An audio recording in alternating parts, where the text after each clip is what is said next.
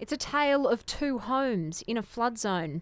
12 months on from Australia's costliest disaster, one has been razed, while the other is back to a functioning family home.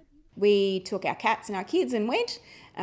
2 weeks later, we were home again. After her graceful property was badly damaged in 2011, Tifa Newsom became an early adopter of flood-resilient design. We didn't want to leave the suburb. We had tried to find somewhere else to live before the flood and couldn't. So we chose to make the house resilient because we knew that it was going to happen again. When floodwater hit again last year, it took just a pressure wash to move back in.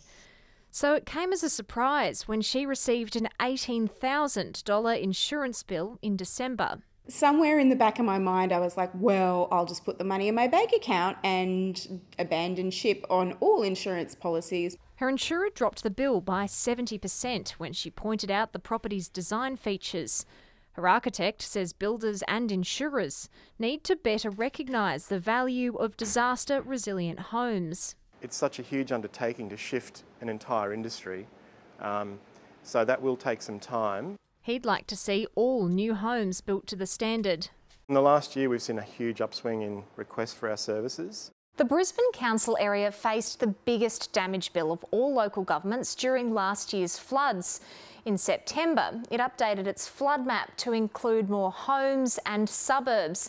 Now, more than 49,000 properties are included.